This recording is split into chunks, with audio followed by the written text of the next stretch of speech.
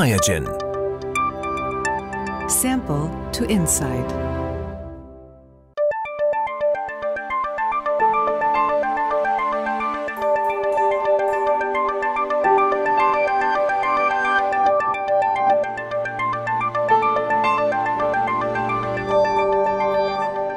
Hello, my name is Dominic O'Neill. I'm Associate Director of DNA Product Development here at QIAGEN. Today I'd like to present to you the QIAamp Fast DNA Tissue Kit, a newly developed kit using some newly developed bead tissue lysing tubes, which we have developed in order to maximize the yield that you can achieve from tissue samples while minimizing the amount of time required.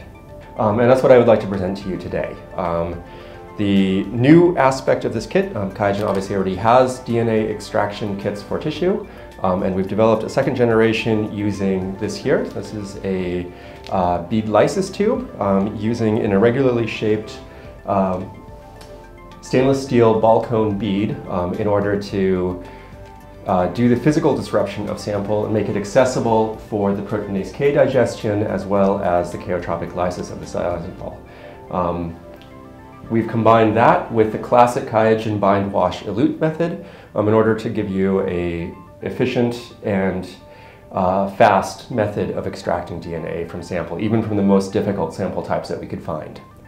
And what we found was actually very surprising. When we went into the chemistry of the kit and took it apart and combined it with mechanical disruption, we found a really dramatic synergistic effect of combining these three disruption methods. And this is some of the data that I would like to show you. So what we found here is that the combination tissue lysis gives us a very rapid and high yield DNA extraction. Here are 4 different tissue types shown. This is kidney, liver, lung, and mouse tail. So to some degree from easiest to most difficult sample to lyse. These are all RNA later stabilized samples, so they're dehydrated and tougher than normal. And we compared our combination method with either only doing enzymatic lysis, with doing only mechanical lysis, or with doing a unoptimized combination lysis from other methods that have been known in the field. And on each of these graphs, what we have is we have yield on the y-axis and time in reverse order on the x-axis. So in both cases, improved performance can be seen in the upper right quadrant of the chart.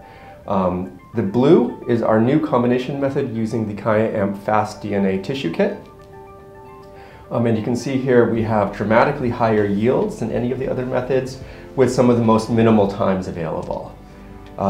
What's notable is for all samples, if you do enzymatic lysis only, so if you're really only looking at possibly having some chaotropic solution plus proteinase K, you have low yields, generally single-digit microgram levels of yield, and quite long times, often overnight, but at least 4 hours of digestion required. And so it's suboptimal for both axes here. Now, if you add mechanical digestion using a standard 5mm stainless steel bead, for example, which is often used, you can decrease your time, but you don't increase your yield significantly. These are the red dots here. In each case, the time goes down pretty dramatically, but you don't see a better improvement in yield. And then there are some methods which try to combine the two, both enzymatic and mechanical digestion, and those are a little bit better. They form a compromise between reduced time and improved yield. But none of them come close to the improvement that we get using the new lysis tube and the optimized chemistry that we have developed for this kit. And then over here we can see when testing it across multiple different sample types, including very difficult sample types, we can see the scale of the improvement that we can get. So here you can see we've looked at heart, spleen, brain, esophagus, trachea, ear, a pure fat sample, a tail, and another ear sample. So some of these are quite difficult, quite cartilaginous, difficult to lyse samples.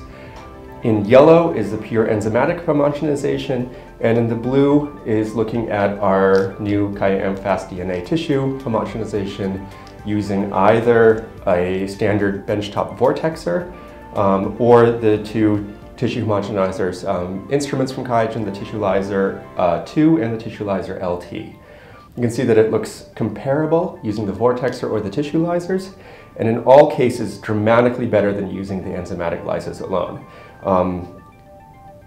To normalize the differences between the sample type yield, the y-axis here is in log scale, and so the difference here is often a 10-fold or greater difference in yield that we're getting through our new method. And so that gives you an idea of the dramatic improvement in yield that we can get. As I said already here, the time is very, very short. And one of the more surprising findings with this is that by optimizing all of these methods together, we not only got this short time of lysis and the improvement in yield, but we actually also increased the quality of the DNA that we retrieve from it. We're more gentle with the DNA, despite the fact that we're adding in a mechanical lysis. And you can see that down here on the gel samples. We looked here, again, these are the same methods that we used here, a purely mechanical lysis, an enzymatic lysis, or another known mechanical and enzymatic lysis. In here you have a gel showing the DNA integrity.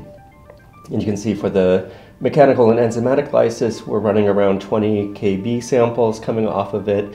For the existing mechanical combination method, it's a bit worse. And then using the QIAamp Fast DNA tissue kit with this new optimized method, you can see a dramatic improvement in DNA quality coming off of the extraction method. And that's due to the fact that we can find the sweet spot of synergy between the mechanical and enzymatic and chemical lysis so that not any one of them is too harsh. While if you're doing a pure mechanical lysis, if the mechanical lysis is doing all the bead, you end up with mechanical shearing of your DNA. Likewise for the other two, you have to dial it up to such a degree that you don't get a high quality DNA coming out of it. And you can see that this holds true whether we're looking at kidney or lung or even mouse tail. We get excellent quality DNA out of this new method. So in conclusion, we have developed a new combination method which finds a sweet spot of synergy between all existing homogenization methods, which enables you to achieve 10-fold or greater yields out of your tissue samples, and in many cases with also 10-fold reductions in time from overnight to no more than 5 or 10 minutes on a vortexer.